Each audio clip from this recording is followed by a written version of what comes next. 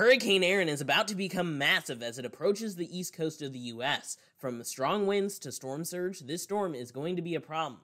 Impacts are expected to begin as early as Wednesday. In this update, I'm breaking down the latest track, intensity, and exactly where Erin's impacts are going to happen. And we'll also see if there's any more tropical systems lurking out there. But first, feel free to hit that like button and subscribe if you're new here for more tropical weather updates. So here's a current look at satellite imagery of Hurricane Erin. As you can see, it's not super organized. It is actually weakening down below major hurricane intensity. You can see there is intense convection to the north side of the center. It's not really an eye or anything like that, but it's still a powerful hurricane, and the wind field is expanding, even though we're seeing the maximum winds coming down as there is some increasing shear. Now, the shear is actually going to back off pretty soon going into tonight, and that could allow it to intensify a little bit, or at least maintain its intensity going forward. But the wind field is going to be expanding, even if the maximum winds are going down, which will spread the impacts further away from the center. Maximum sustained winds are at 105 miles an hour, so it's a Category 2 hurricane. Minimum central pressure is 958 millibars, and it's moving north-northwest at 10 miles per hour, so it's making that northerly turn. It's not expected to make landfall along the east coast of the U.S., but it's going to get close enough to cause significant impacts, especially along the coast of North Carolina. Then we have another disturbance right here. 60% chance of tropical cyclone formation in the next 7 days. This is near the Leeward Islands in the tropical Atlantic. A tropical wave located over the central tropical Atlantic continues to produce a broad area of disorganized showers and thunderstorms. Environmental conditions appear conducive for gradual development of the system, and a tropical depression could form toward the end of the week or this weekend. It should move westward to west-northwestward around 20 miles per hour and approach the vicinity of the northern Leeward Islands on Friday. The northeastern Caribbean is expected to get impacted from this system. It may or may not be a tropical system at this point, but it will bring some significant rainfall and gusty winds to the northeastern Caribbean. After that, it looks like it could turn, so maybe a fish storm with this one, which would be a good thing. And then behind it, we have another disturbance, Invest 99, with a 30% chance of formation in the next 48 hours. It's producing disorganized showers and thunderstorms, and conditions could be favorable for development over the next couple days, but after that, there's going to be a lot of shear, so it's probably not going to do much of anything. I'm not expecting development with this one, really. Here's the cone for Hurricane Erin. By 2 p.m. Wednesday, this should be getting closer to North Carolina, and the wind field is going to expand, bringing that risk for tropical storm force winds along the outer banks of North Carolina specifically, where there are tropical storm warnings. So those watches that were in place yesterday have been upgraded to tropical storm warnings. We're also seeing tropical storm watches extending up along the coast of Virginia. Even the Delmarva Peninsula, the southern part, the Virginia part of the Delmarva Peninsula, is under tropical storm watches, as this will be approaching. The closest approach to the coast of North Carolina looks to be on Thursday, somewhere Thursday morning, it looks like, according to the cone. And then the intensity is less than what we were expecting before. So the maximum winds, it's not expected to become a major hurricane. It's not even expected to regain major hurricane intensity even as it enters more favorable conditions over the next 24 hours or so. But we're only looking at a Category 2 hurricane, maybe even a high-end Category 1 hurricane. But the wind field is going to be the big thing. It's how far those winds extend out from the center, which is going to be causing the big impacts in terms of wind, also storm surge, because of that pressure gradient, that big pressure gradient with this huge hurricane, and also the high surf, the rip currents. Those are also going to be an issue even if you're outside of the wind field. That's extending out. It's already happening now, but will continue through the rest of the week. And we also have tropical storm watches for Bermuda, as tropical storm force wind gusts are definitely possible there, if not tropical storm force winds, but it is closer to North Carolina, and that's where the stronger winds are expected. Key messages for Hurricane Erin. Again, life-threatening surf and rip currents happening along the beaches in the Bahamas, the east coast of the U.S., Bermuda, and Atlantic Canada over the next several days. Also, storm surge and tropical storm force winds are expected in the Outer Banks of North Carolina starting late on Wednesday or Wednesday night, and those tropical storm watches and storm surge watches have been upgraded to warnings. The storm surge will be accompanied by large waves, leading to significant beach erosion and overwash, making some roads impassable. Apparently, there have been some evacuation orders in place along the Outer Banks of North Carolina. Those waves can easily cause a problem for those islands out there. And tropical storm conditions are possible in Bermuda on Thursday and Friday, where a tropical storm watch is in effect. Also, interests along the U.S. Mid-Atlantic and southern New England coast should monitor the progress of Erin, as strong winds are possible Thursday and Friday. Here's a look at the arrival time of tropical storm force winds, as well as the wind probabilities graphic. Tropical storm conditions could begin as soon as Wednesday at 2 p.m.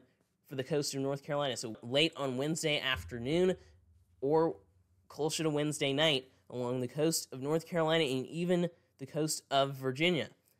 And then also Bermuda, looking at Thursday morning, perhaps with the arrival of tropical storm force winds there.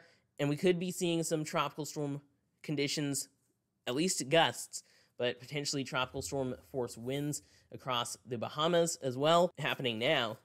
And then Atlantic Canada should also be watching for the potential of strong winds, as well as the northeastern U.S., looking at some tropical storm force wind gusts, perhaps anywhere from 30 to 40 mile an hour wind gusts at least, if not higher. Tropical storm force wind gusts possible along the mid-Atlantic coast and the northeastern coast of the U.S. But how strong are the winds actually going to be? Here's a look at the potential wind gusts. This is on the Euro model, showing potential wind gusts 8 p.m. Eastern time on Wednesday. So this is tomorrow night, basically. We're looking at wind gusts start off not too bad, around that 25 to 30 mile an hour range. Cape Hatteras looking at 27 mile per hour wind gusts. Morehead City a little higher at 33 miles an hour.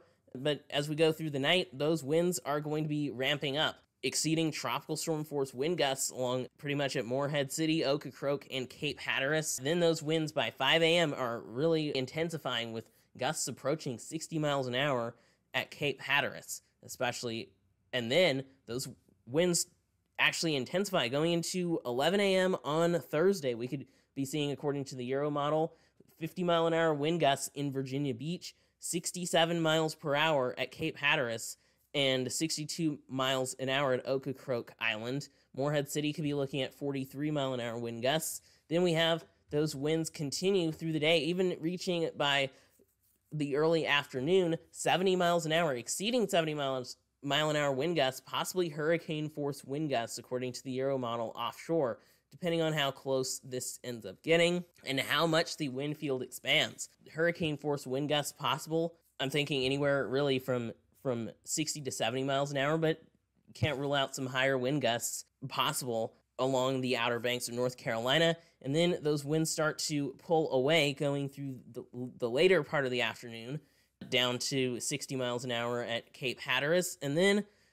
those wind gusts really drop off, still looking at those wind gusts near Virginia Beach happening. But then things drop below tropical storm force going through Thursday night. And then as we go into Friday, those wind gusts could be reaching the northeast. We have 50 to 55 mile an hour wind gusts around Cape Cod, possibly approaching 60 miles an hour through the day on Friday. And then that heads off towards Atlantic Canada, with still tropical storm force wind gusts extending very far out from the center, even approaching 50 to 60 miles an hour for Nova Scotia going into Saturday. And then this continues off as really it's going to be turning into more of a post-tropical cyclone at this point, but still looking at some very significant wind gusts around the center of the storm happening there. And the storm surge is going to be an issue, especially for the Outer Banks of North Carolina, where 2 to 4 feet of storm surge are expected between Duck and Cape Lookout. And then we're looking at from the South Santee River to Cape Lookout, 1 to 3 feet of storm surge. The rest of the coastal areas of North Carolina, inside the Outer Banks, North Carolina looking at 1 to 3 feet. And then the coast of Virginia up towards the Delmarva Peninsula, also looking at up to 3 feet of storm surge. Now here's a look at the HAFS-A model. What's this hurricane going to be doing? What's the intensity going to be looking like? Tonight, we could see winds of around 90 miles an hour. Some of the hurricane models are showing some fluctuations in intensity that this could be a Category 2, maybe even a high-end Category 1, since this has actually weakened a little bit more than the NHC was forecasting at first. But we're still looking at a very large, powerful hurricane approaching North Carolina through Wednesday and Thursday. And notice the closest approach does happen sometime on Wednesday night going into Thursday morning, with those tropical storm force winds expected along the coast of North Carolina.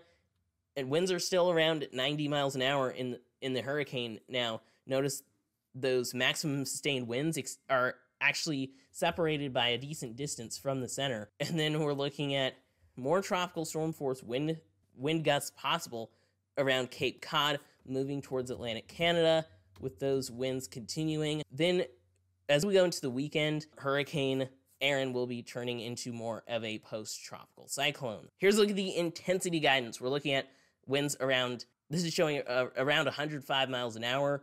We could see some re-intensification a little bit over the next 24 to 36 hours, possibly. They're looking at maybe intensifying back to a major hurricane. I don't necessarily think that's going to happen, but we'll see.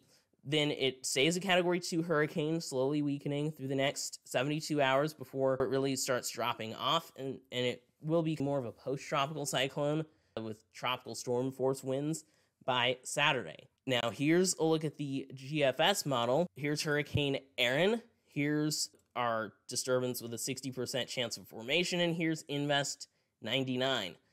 And so let's see what happens. You see Hurricane Erin continues off to the north, getting pretty close to North Carolina on Wednesday into early Thursday. It actually intensifies more down to like 940-ish millibars, maybe even 939 millibars. It's going to be the size of that wind field, the size of that pressure gradient, causing some significant strong wind impacts, potentially some outer bands moving towards North Carolina as well. Not a whole bunch of rain expected from that, but still some impacts there. And then that lifts off to the northeast, and then we see our tropical disturbance over the northeastern Caribbean bringing rain, but not even organized into a tropical system. Then that lifts off to the north, and it turns. Notice it actually turns. You do have this big trough coming down into the eastern part of the U.S.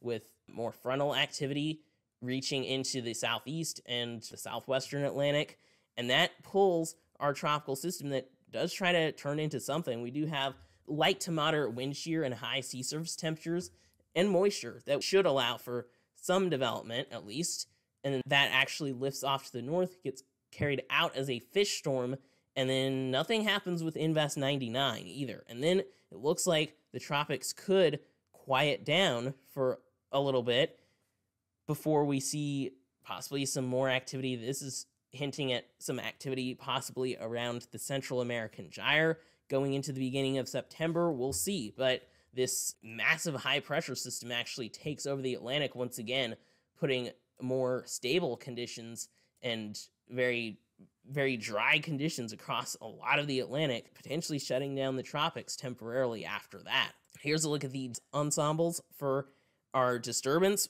We do see that it does make that turn after it hits the northeastern Caribbean, and yeah, it pretty much becomes mostly a fish storm. Maybe Bermuda might have to watch next week around Tuesday or so, Monday and Tuesday, going to Wednesday perhaps, but other than that, we're not expecting anything too significant out of that. We'll have to see. The ensembles are hinting at a signal perhaps around the Central American Gyre, but this is still, that's 12 days out, so that's way off in the distance. We'll have to see what happens with that. Here's the Euro ensemble, not showing any development with our disturbance after it moves past the Leeward Islands. Really, no development expected with that, and it does turn out to sea, so that's probably not going to be a too terrible of a storm system, but still we'll have to watch. And then the tropics could quiet down for a few days after that before we have to watch another area for potential development. The Climate Prediction Center, this is their latest global tropics hazards outlook issued today, August 19th, 2025, week 2, looking at From August 27th to September 2nd, a 20% chance of tropical cyclone formation near Cape Verde in the main development region, and then also a 20% chance in the eastern Pacific, before we go into week 3, where things look like they might heat up a little bit more. September 3rd to September 9th, looking at a 20% chance of formation in the main development region, clipping the northeastern Caribbean again, and also